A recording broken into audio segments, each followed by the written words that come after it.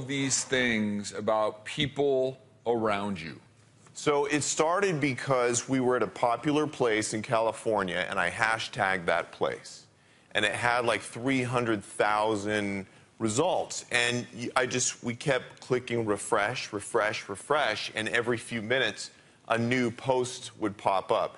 So we found this girl, and we were just doing it for fun, and this girl literally a few feet away from us took a picture by the sunset, and she was there. She was still there. And we saw her, and we were looking at this thing going, wow, there's a lot of power in this. We could have some fun with this.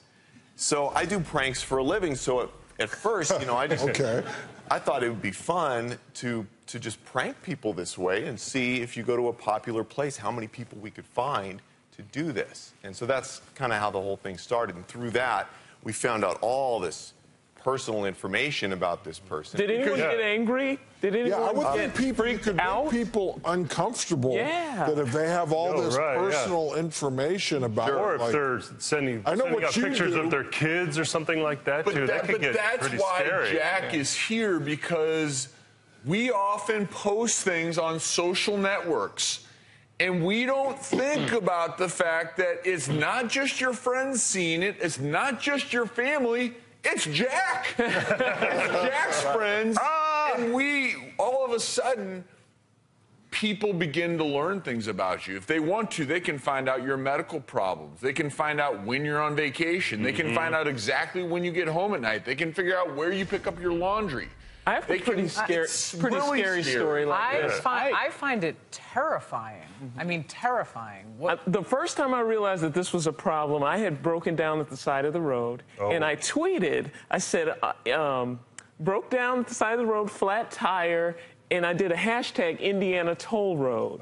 So all of a sudden, I get all these tweets about red SUV at the side of the road. Dr. Rachel, I'm rushing to, I just saw you, I'm going to make a turnaround. So then I started to think about it, and that could have been a situation where someone could have said, I'm stuck at the side of the road, I can come and I can rob her or anything. Has that changed? Because you know, I've noticed that people who use social media, some people use it more to just post general things. Hey, read this interesting article. Other people, like yourself, will say, hey, I'm stuck on the side of the road. Jim, I've seen you do things I'm like, hey, I'm at the ATM right now. Here's my PIN. So the lessons, there's 5 major lessons we should learn from this. Because in the end, you do have the ability to protect this information, do you not?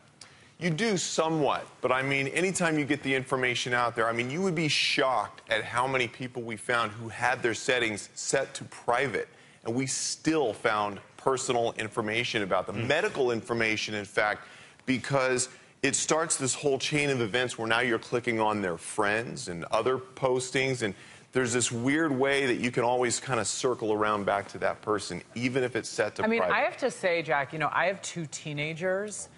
My heart is pounding right now. And you know, I've been trying to teach them for years now about how to be safe and savvy, and I think they're doing a good job, and I do kind of watch it and supervise it as much as I can. But you know, we all have a saying in medicine.